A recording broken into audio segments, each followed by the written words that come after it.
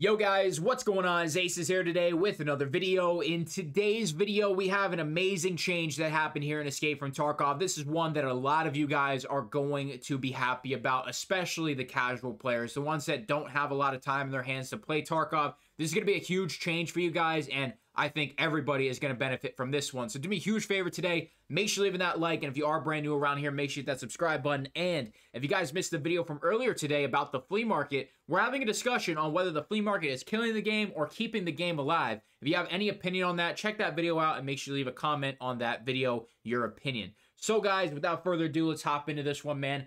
Operational task, now give trader rep. I don't know how much. We're going to find that out with you guys here, but we have 2 proper tasks today, and we have 1 mechanic task today. Honestly, the main guy I need is Peacekeeper. I hate Shoreline personally, or I hate tasking on Shoreline. I like the map for PvP, but tasks are so fucking annoying on Shoreline, and this is the guy that I need a lot of trader rep for still. You can see I'm level 37, but I still need 0.13 more rep to get up to the max loyalty level. So this is usually every single wipe the guy that annoys me the most, which is Peacekeeper. The only downside to operational task giving rep is pretty much you can't decide which trader is going to give you an operational task. That is literally the only con. Other than that, it is all positives from me personally. So let's see how much trader rep we're going to get. I am in like the middle tier of the rep, so I don't know if you're even going to get rep when it comes to, you know, being like level 41, I think is the cutoff point there. I think it's 41 to 70 plus or whatever. You're going to get those higher rated tasks, and I think it's like level 15 to 40, they're the mid tier, and then level 1 to 15 is the low tier. If I can find the chart, I'll put it on screen for you guys. But let me just show you Battle State Games' tweet for anybody who might want the reference point there. It should say something along the lines of most tasks. Now, it didn't say every task, so I don't know which one won't give you rep or what levels or anything. But the tweet should be on screen for you guys. Now, let's check out these tasks, man. I have exit location on customs. I got to do that 6 times. We have 25 scav kills on Shoreline. That sounds kind of ass low-key because, you know, you have to go gas station, then power, then resort, and then kind of jump all around. But let's see, man. Dude, this one, oh, that's actually more than I thought.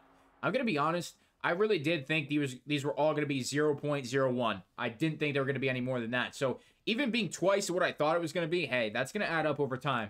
And especially if you have more than 1 daily, I mean, right here, if I did both of these, I'd be getting 0.04. That's going to do a lot for you over time because every single day you can hop on, do your dailies, and you don't have to do all these other tasks like Grenadier. Dude, this is one that is so annoying to do every single wipe. It's not like you're really gaining anything crazy from it, but some of those tasks early on for casual players might actually be really hard. I mean, you know, if you have to go to customs, extract from the one document, and then drop it off on factory for a casual player, that might be really hard. Delivery from the past is not always an easy one for a new player. So if they get stuck there for a long time, they can do some dailies, get some rep, get some money, and then hopefully get that delivery from the past done. Just one example of many here in the game. Mechanic, let's see his daily task for me today. Still going to be that 0.02. So, hey, I am cool with that, man. I'm going to be honest. I think 0.02 is a very, very balanced reputation. Like I said, I thought it was going to be 0.01. Hey, that is going to add up, like I said, over a couple days, over a couple weeks. You're going to have your traders really start to get leveled up. And that's going to help those players that do not like doing tasks, man. And I don't think there's any task requirement to go from, you know, if you don't have this task done, you cannot progress through your loyalty levels. I don't think there's any task like that. I think everything is trader rep and level based and obviously rubles spent. But other than that, I think these daily tasks are going to really open up a lot of doors for players who hate doing tasks and can actually get them to those higher trader levels. So this is a change for the better, in my opinion. I don't see any cons to this, really. You basically don't have to do tasks anymore. You just have to do your dailies, and that's it. Let me know what you guys think in the comments about this one. I think it's a good change. I definitely support it 100%.